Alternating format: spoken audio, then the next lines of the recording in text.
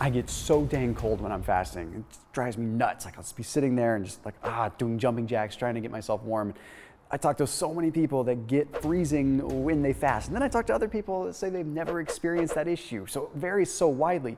But the people that do get cold when they fast, they always tend to think that it's the fasting slowing down their metabolism and that's why they're getting cold. No, not at all. In fact, it's quite the opposite. And when you understand the mechanism of action within the body and why you're getting cold, it's actually really, really cool, no pun intended. But you can understand that it's helping you. And I also have a quick hack to help you get around that.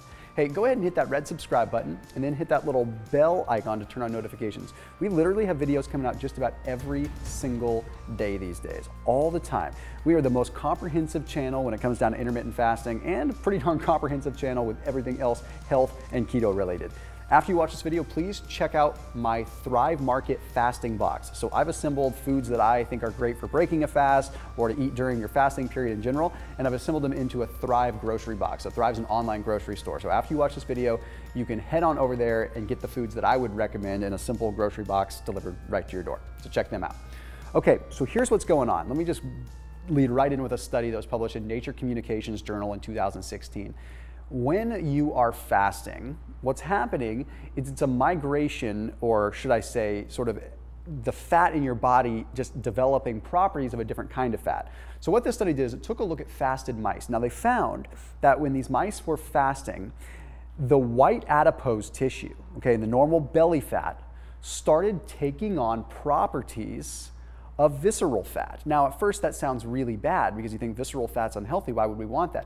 But no, what's going on is the body's going to preferentially burn that. Okay, the body wants to burn visceral fat, and I'll talk more about that later. But the reason that you're getting cold is because normally when you're burning fat, fat has some what are called brown properties, brown fat properties, which means that they have specific proteins called uncoupling proteins that allow a specific generation of heat to occur from the mitochondria. So what that would mean is normally our fat emits a little bit of almost a vibration that generates some heat. So what's happening is our fat actually changes from an adipose tissue into a visceral tissue.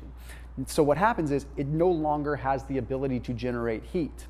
So all it is doing is it's migrating that fat into a different kind of fat, which therefore makes it so we get cold. So this is likely a mechanism to ultimately conserve heat, okay? So basically what's going on is the body saying, well, I don't want to turn on this brown fat mechanism that generates heat because we want to keep the heat within the body. So in an effort to actually create more heat, we feel less heat. So does that make sense? What's happening is the fat is moving over to a different kind of fat, and you're feeling the effects of the fat basically migrating over. Once it is in the visceral form and it's migrated to become a different kind of fat, fasting therefore burns that fat, and it burns that fat 6 times faster. Yes, fasting burns 6 times as much visceral fat as other fat. So not only is fasting amazing for getting rid of the damaging, dangerous visceral fat, it's also powerful when it comes down to burning fat in the first place. So essentially the reason we're feeling cold is because the fat that would normally generate heat is getting turned into a fat that is getting burned for fuel instead. So pick your poison. Would you rather have some fat that makes you feel a little bit warm, or would you rather have some fat that allows you to feel cold but goes away faster? Now this study was pretty interesting, but we can take it a step further by looking at some stuff that was published in scientific reports in 2018 surrounding the world of orexin. Okay, now orexin is a neurotransmitter and it's stimulated by specific neurons. Now what this study found was that when mice were fasting, if they had suppressed levels of orexin, they would end up having a lower body temperature while they were fasting. What does this really mean? It means that if you had less levels of orexin, you would get more cold. You would get colder while you fast.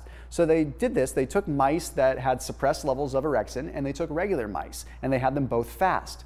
Well, the mice with low orexin got way colder.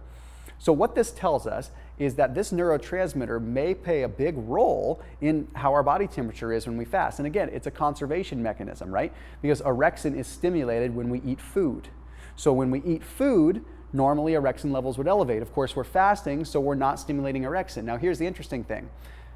every single person has a different level of orexin producing neurons, which would exactly explain why some people get more cold than others. Because some people have enough orexin where it doesn't really bother them, but some people already have naturally low levels of orexin, so when they do fast, their temperature drops significantly. Now, how do you get around this? There's a cool hack. There's two real ways that you can stimulate orexin, okay?